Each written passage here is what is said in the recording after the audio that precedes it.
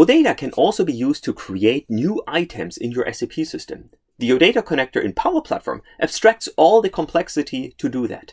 Hello and welcome to this new playlist on SAP and Power Platform here on the SAP on Azure YouTube channel. In the last video, we showed how to read and update data in an SAP system. This time, we want to create a new object. We will again connect to the public SAP Gateway system. So let's take a look. Okay, now that we've seen how to retrieve, read, and also update some information in the SAP system, it's now time to create a new entry.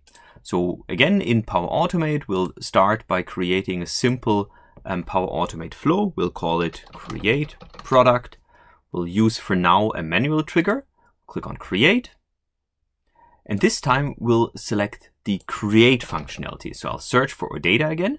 I select the SAP OData Connector. And now I'll use the create OData entry. So the first thing is I need to double check that the right connection is actually selected. So I'll go to my SAP system here. I'll select the product set. And now I need to enter the required information. In a lot of cases, and actually you can see here the same, the list of required parameters is quite long. So the first thing is in product ID. I know this is something that I can make up myself. So I'll just use here HBR 1000.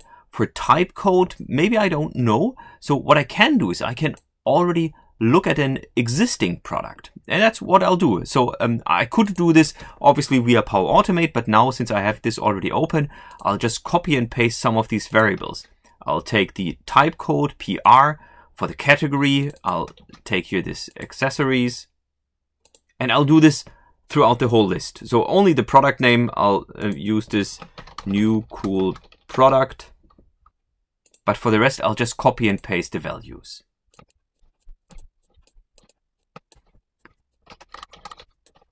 Okay, with this, I hope I have all the mandatory properties. So what I'll do is just click on Save, and we will run this flow.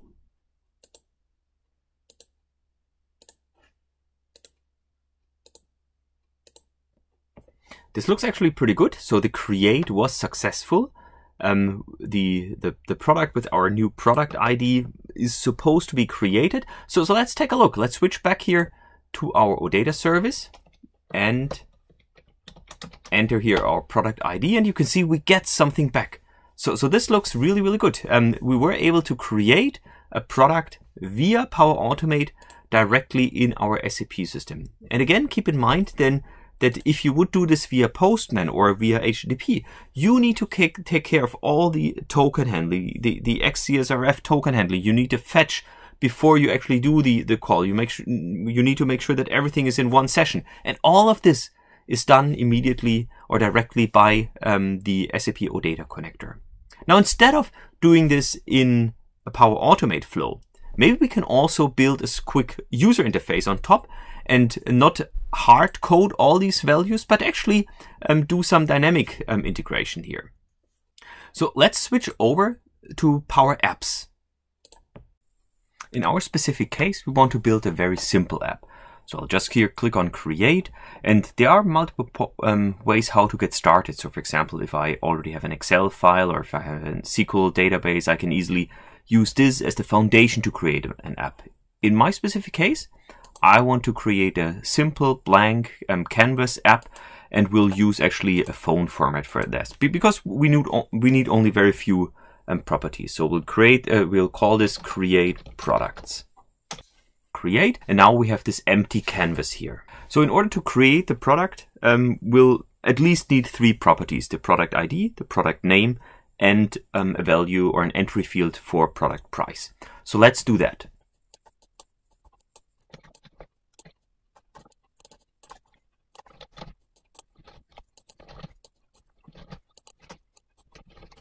So with this, we have all the properties. We have the product ID with an input field called product ID. We have the field product name with an input field product name, and we have a field price with product price. So the last thing that we need is obviously a button where we can actually then send the request to the SAP system. Now, in order to call our Power Automate flow, we obviously need to change the trigger of the Power Automate flow. Right now, we are doing this manually. So let's delete this trigger here.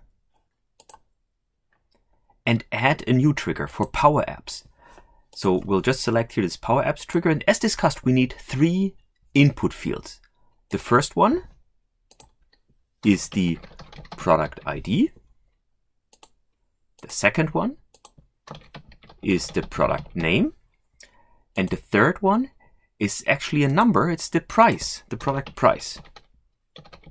So these are the properties that we need to map then to our OData service. So for the product ID, we want to replace this value with the product ID that we're getting from our Power App. The same thing for the name. And finally for the price. So now we are getting the dynamic values from our Power App. So if I save this, and when we're switching back to Power Apps, you can see here on the left-hand side, there's this Power App integration, Power Automate integration. So I can click on this, I can click on Add Flow, and now you can see our Power Automate flow, the Create Product Power Automate flow that we just created. With this, now it's connected. Basically, we can connect the button if there's an on-click event with our Create Product Power Automate flow. So what I'll do is, we're here on the onSelect message. If I start typing Create Product, you can already see there's a Create Product Run. And if I click on this, you can see there are 3 input fields that we require: text, text1, and number. So what I'll do is I'll add here the result of our first text input, which we called text input product ID. The second one is TI product name. And the last one is our TI product price. With this information, whenever someone clicks this button on select, this Power Automate flow will be triggered, and then hopefully we can see that the product was created in the SAP system. So let's actually give this a try. We'll enter product ID. We'll call this HBR 2000. We'll give it a name, another cool product, and a price of 50. Let's click the button. So if we switch back now to our Power Automate flow, if we go here to the Create Products, then we can see that our flow was triggered. It was successfully triggered. We can see the Power App. We can see that the Create flow also worked. And with this, we have created our product in the SAP system.